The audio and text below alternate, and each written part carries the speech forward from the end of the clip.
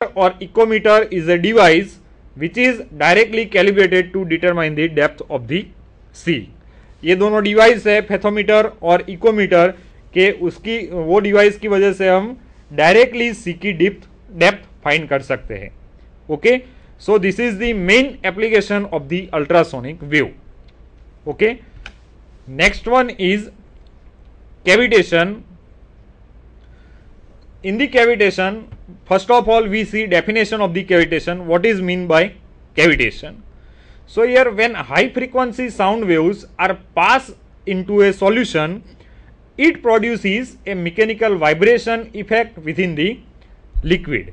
Okay, thus the violent disturbance in the liquid results in the vacuum bubbles, and this process of bubble formation and its subsequent collapse is known as cavitation.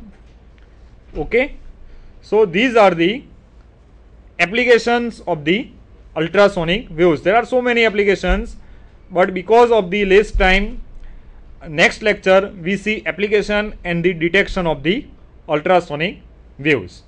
Okay, so thank you to our Gujarat Technological University GTU and the BISEC to deliver me this lecture in the Alvocom video series lecture.